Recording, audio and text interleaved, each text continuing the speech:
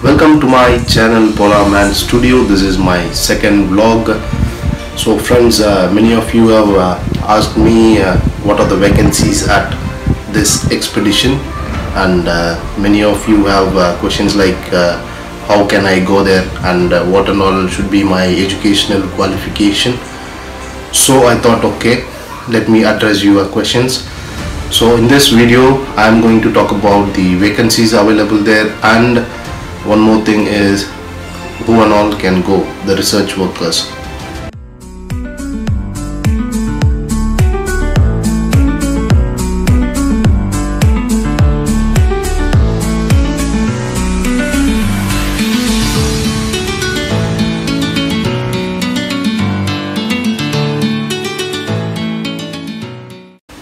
So coming to the vacancies, we have vacancies for 4 engineers, mainly mechanical engineer, chemical engineer and electrical engineer.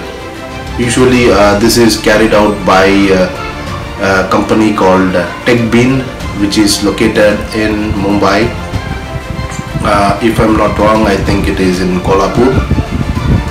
So if you enroll yourself in that company and maybe you have a chance to visit Antarctica as an engineer, then we have vacancies for 2 doctors at Bharati station and 2 doctors at Maitri station. Apart from that, 2 medical assistants, one for Bharati and one for Maitri.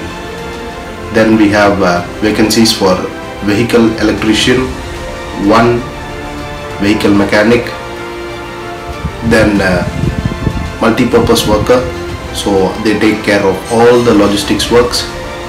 And you have vacancy for a carpenter, crane operator, dozer operator and inventory maintainer. So basically this guy maintains the full inventory of the stations wherever he is going to work. And so that's it. These are the vacancies what you have there. And talking about the research workers, so if you are a student and you are aspired to do researches, then yes, you can go. So you can be a graduate in physics, chemistry, botany, zoology, and mainly the studies which are carried out there is climatological studies. So as a result, there are many government organizations who participate in these kind of programs. There is for example ISRO, Botanical Survey of India, Zoological Survey of India, Indian Institute of Geomagnetism, then NRSC, National Remote Sensing Center, then you have Baba Atomic Research Center, then Geological Survey of India, Survey of India, and so on. So these are the lists which I can tell you just whatever I remembered. So if you want more details about it, you can actually check out the website ncaor.gov.in. This is the official website of National Center for Polar and Ocean Research. You can check out whether you are eligible or not, and there are lots of student programs too.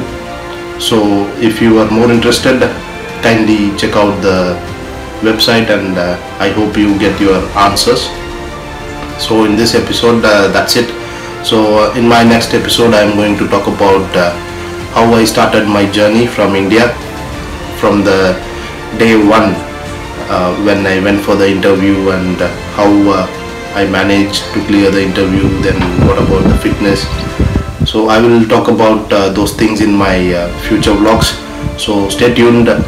If you have any questions, kindly put it in the comment box, and once I get time I will surely reply back with a good video for all your questions.